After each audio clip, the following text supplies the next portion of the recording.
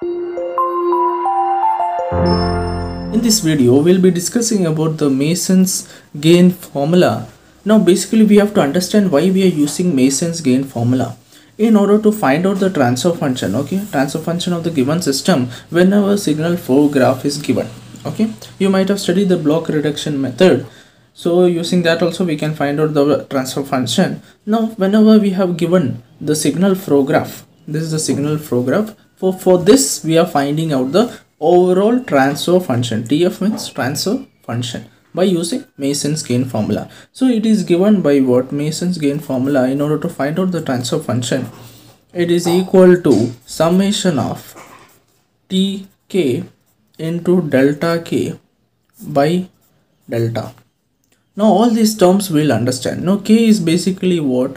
K is nothing but the forward paths. Okay, forward paths. So let us go step by step. There are totally four steps you need to understand. Let us go directly to the first step. So this is the given signal flow graph. We have to find out, first step is to find out the forward paths.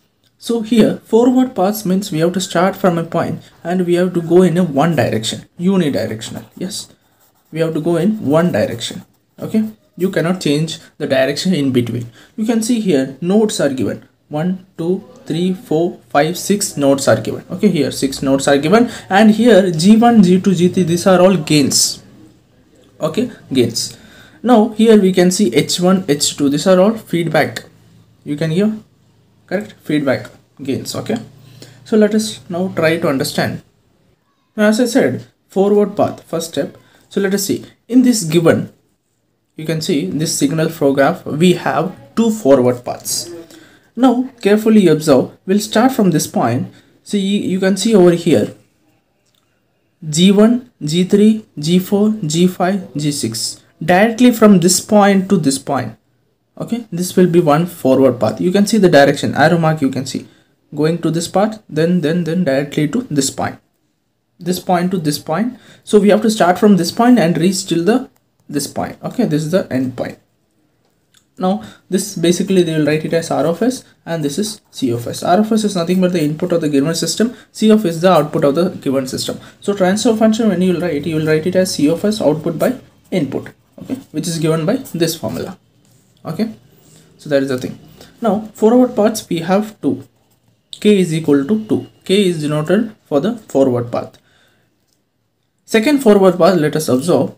So first forward path you might have understood. This is the first forward path.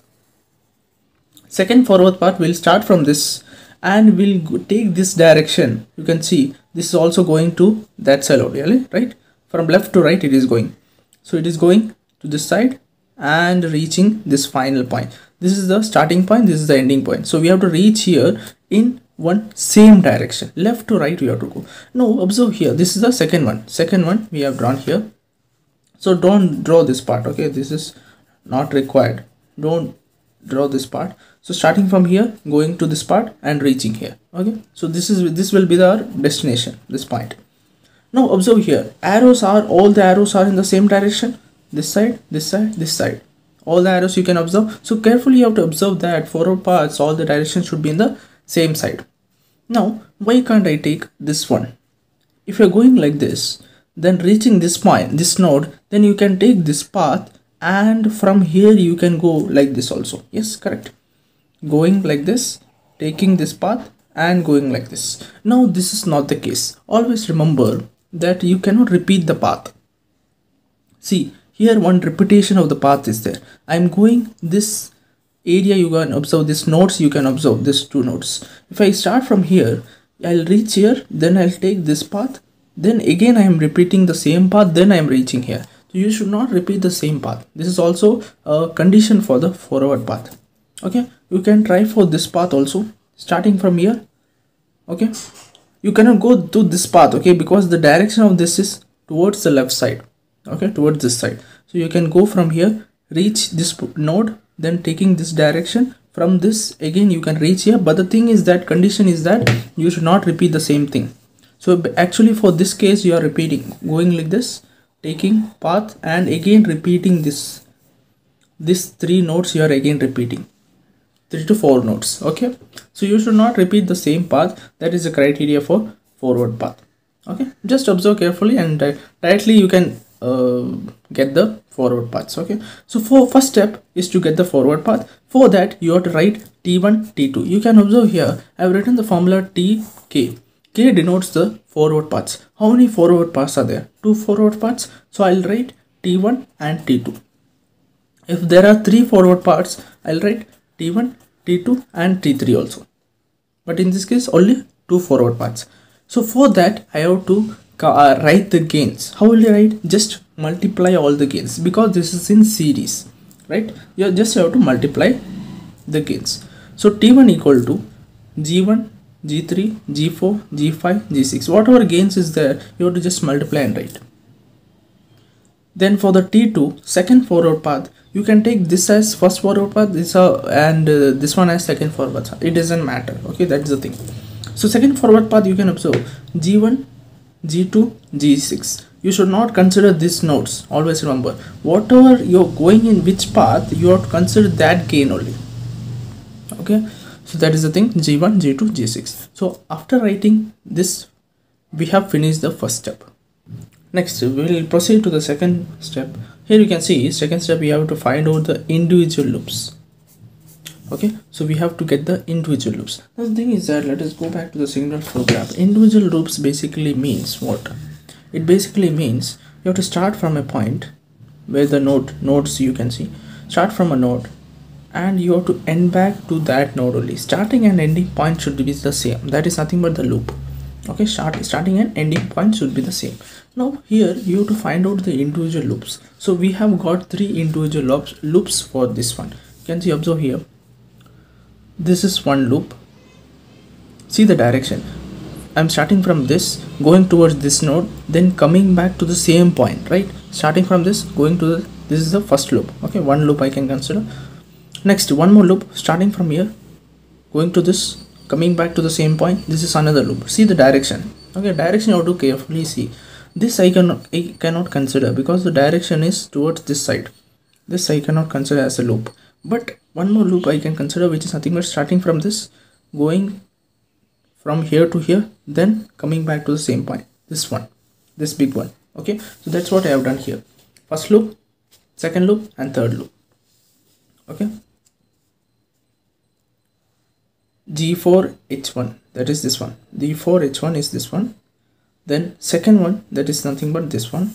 Okay, this loop. Then the third one is the big one. Okay, just observe this and this. Okay, let us proceed. So for that, again you have to consider L1, L2, L3.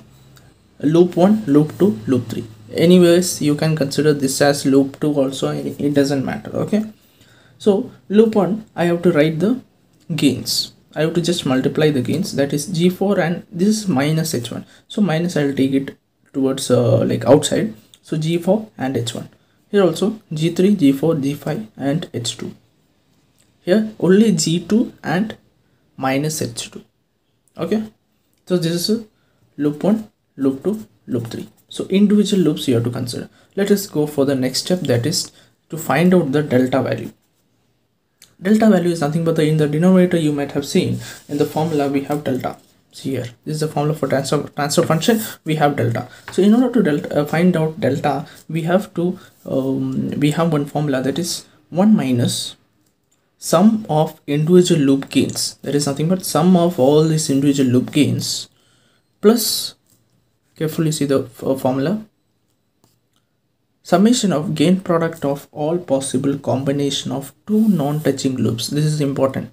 2 non-touching loops minus summation of gain product of all possible combination of 3 non-touching loops. Like that it will proceed. See here, sign 1, then minus, then here plus, then minus, then plus, like that it will continue. The thing is that first we are going for summation of individual loop gains, then summation of gain product of 2 non-touching loops. This we have to see. 2 non-touching loops, then 3 non-touching loops, then 4, like that it will go. So delta value will be 1 minus, now summation of loop gains. What is individual loop gains? We have L1, L2, L3. So I have written directly L1, L2, L3. This thing values you have to write. Okay, that I'll write in the next step. That means in L1 you have to place this, because you have to write the gains, not the loop thing. Okay, so you have to mention it as minus G for H1 for L1, like that. This one, that I'll write in the next step, plus this one will do it. Now here we have two non-touching loops. This you have to carefully understand. Two non-touching loop means it should not touch each other. Loops should not touch each other. Okay, so we have discussed the individual loops. Now again you can see here, first case, this is one loop. Okay, we have considered loop 1, and this was loop 3, correct? Loop 1 and loop 3. So when you consider loop 1 and loop 3, they both are not touching each other, right? Nodes are not touching. You can observe nodes are not touching.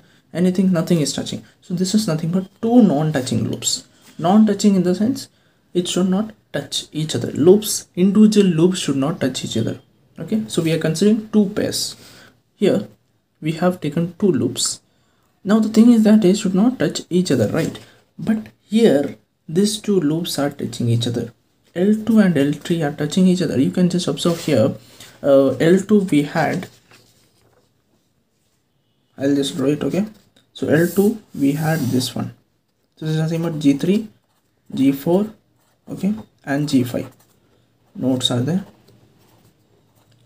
Now L3 is nothing but the bigger loop, that is this and this. This is nothing but L3, correct? So they both are touching each other, right? You can just observe this loop and this both loops are touching each other. Nodes are touching. Just observe the nodes itself. They are touching each other, right? So this is not, we cannot consider it as two non-touching loops. Okay, the third case also is the same thing. We cannot consider this as two non-touching loops, since L2 and L1 loops I am considering. See, one loop is this L1 and this is the L2 loop, but the thing is that nodes are touching. See, for the L2 these nodes are touching, right? So we cannot consider this as well as this. So we can go for this, that is L1, L3. Now the thing is that one more we had. In the formula we have written 1 minus summation of individual loops plus gain product, summation of gain product. So we have only two non-touching loops. In case of three non-touching loops, it is not possible only. If you draw three loops together, okay, let us see the signal flow graph. Again, three non-touching loop means we have totally three individual loops only. So first loop this one, second loop will be this one, and third loop will be this one. So they are touching each other. So we cannot consider three non-touching loops. So that we have to eliminate. So minus that thing will be not there. Okay, three non-touching loops is not there. The one more thing is that we should not add this one L1 plus L2. We have to find out what was that gain, summation of gain product. Product in the sense we have to multiply that thing. Okay, so 1 minus, I'm putting the value of L1, L2, L3 gains. So that's what I have done here, plus L1, L2 product. See here, this is the important thing, product you have to take. So I have multiplied these two and I have written the value, simplified form. That's it, nothing else I have done. Minus into minus plus, that's why it is plus. Rest all you can see minus of this bracket is important because minus we are taking outside. Inside whatever is there, that I have to change the sign. Minus into minus plus, minus into minus plus, minus into minus plus, like that. So this bracket is very, very important. Okay, so this was the third step. Let us go to the fourth step. In the fourth step, we have to find out delta 1 and delta 2. So in the formula, we have transfer function which is given by summation of tk into delta k, right? By delta we found out delta k in the sense we have to find out it with respect to k. How many k? That means how many forward paths are there? Totally we had 2. So we have to find out for each forward path delta values. Delta 1 for T1, okay, and delta 2 for T2. So with respect to T1 and T2 we have to find out. So formula is given here. Delta 1, it will be the same formula as delta, but some difference is there. So 1 minus summation of sum of individual loop gains which are non-touching to T1. This is the important thing. As I said, delta 1 you have to find out with respect to T1, okay, plus summation. You can see in the delta formula also, you can see over here delta formula we had the same thing, but the thing is that there it was sum of individual loop gains. Directly you have to write the loop gains, but here it is sum of individual loop gains which are non-touching to T1. That is the thing. Plus the same thing, gain product of two non-touching loops with respect to T1. That's all. We'll discuss that thing. The thing is that which individual loop is not touching T1. See, we had T1 here. Which one was T1? T1 is this one, T1 path. For this we have to find out delta 1, correct? So which individual loop is not touching this path?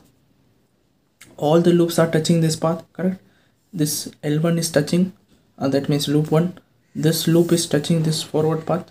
The bigger loop is touching forward path. Yes, it is touching at any nodes, you can see.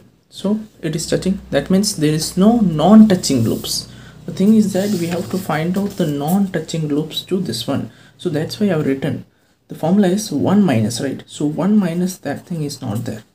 If this thing is not there, then no need to go for this thing. That is nothing but if you are not getting non-touching loop for T1 itself from the individual loops, then no need to go for this thing. That is nothing but the gain product of two non-touching loops. Okay, directly you can eliminate that thing plus this thing. Okay, so this all is not there. So delta 1 value will be, most of the cases delta 1 value will be 1 itself. Okay, next delta 2 value with the same formula, but the thing is that we have to go for with respect to T2. So we have to see for T2 loop, any loop which is not touching to this. You can see this L1 is not touching this loop. L1 is here. You can see this loop is not touching to this, correct? Okay, I'll mark it with this different pen. See here, this loop is not touching to this forward path, right? You can see, observe the node. It is going from this to here, like that. It is starting from here, it is going like this and going. So this loop is not touching this forward path. So I can write it as, that's what I have drawn here. This is the forward path T2. This is the loop L1. It is not touching to this. Okay, so I can write it as delta 2 as 1 minus sum of individual loop gains, right? So only L1 is not touching, so I can write it as L1. So for this 1 minus L1 value gains you have to put. What is the L1 gain? So this thing we have discussed, L1 is minus G4 H1. Okay, that is nothing but 1 plus G4 H1. Okay, loop gain of L1, that's it. Now for plus one more thing is there, gain product of two non-touching loops. The thing is that two non-touching loops you cannot find out for this. The simple thing, because only one loop is not touching to this, correct? We have three individual loops, in that only one loop is not touching to this. So you cannot find out two non-touching loops with respect to T2. Simple thing. Okay, so we have to eliminate this whole thing. No need to write for this. Okay, so let's just, we have delta 2 as this one.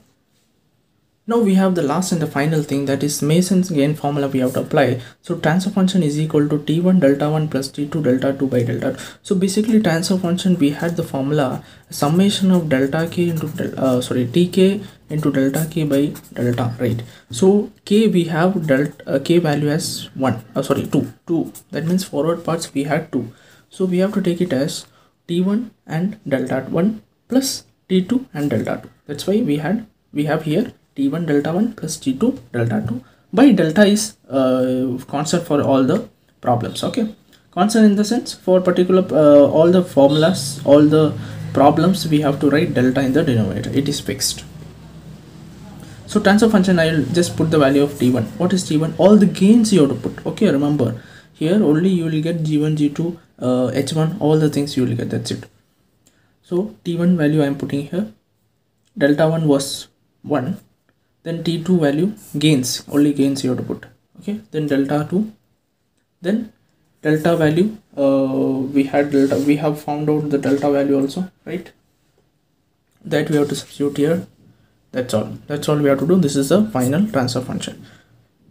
If you want, you can just simplify this term also, just multiply with this also.